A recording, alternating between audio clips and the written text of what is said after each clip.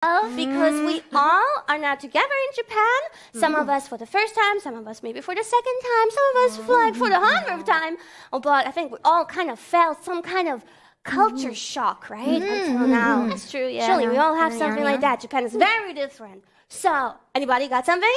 Oh, I do. I do. Sometimes I gotta take a taxi for various reasons. Whenever I do, though, the taxi dude is always like, okay, so what's our route? I'm like, huh? What do you mean, what's our route? I'm gonna leave it up to you. He's like, we'll take this street, and then we'll take this highway. Is that okay? Yeah, that's fine. And then when we get off, we'll take this street, but this street is a little far, so we're gonna take this street instead.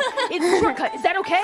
Yeah, just drive the car. It's cool. It's trying to be polite. I know. Yeah. I appreciate it. It's just that I guess maybe foreigners are just so go, go, go. You know, we usually don't really care how we get there. Speaking of taxis, you know how, when you try to open the door from the taxi, because normally you do that in my country, they say like, no, please don't touch it. We're opening it automatically, so please stop, don't touch. Also, when you want to get out, same thing. It always opens automatically. So I'm like, oh, okay, I got used to it now, but it's nice when you have a lot of stuff in your hands, though, because you don't touch the door. That's true. Any other episodes? Hi. All the trains here are insane. They're crazy.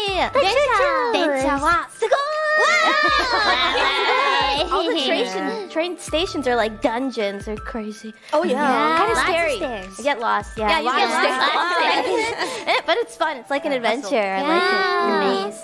Yeah. I'm worried about you. You get lost a lot, indeed. No. It's fun adventure. Whenever we go out, you guys all follow me in like a single file. That's true.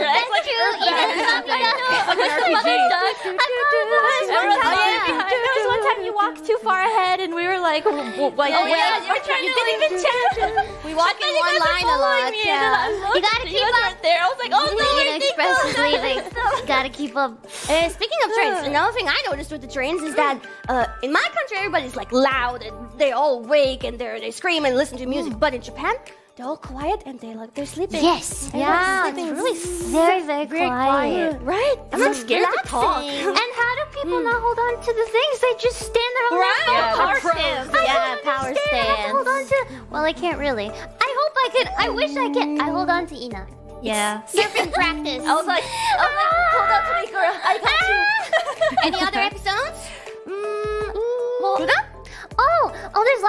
There's lots of text everywhere. Like there's lots of advertisements and signs, and it's crazy.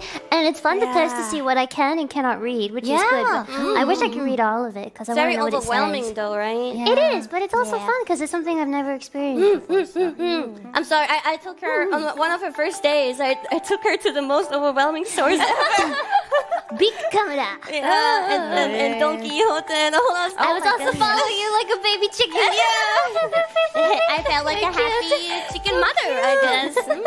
Anyone else? Oh, well, I have one. I tried not to, but I ordered a lot of Uber Eats while I was here. I realized, every time they ping pong on my door and like open the door for them, they like do a little bow. I'm just like, oh, they're so polite, even I'm not like in front of them. And like you know, they usually have like a little message they can send when they say like thanks for the tip. Almost everyone says thanks for the tip, and I'm just like, I've never seen this before. They are so polite.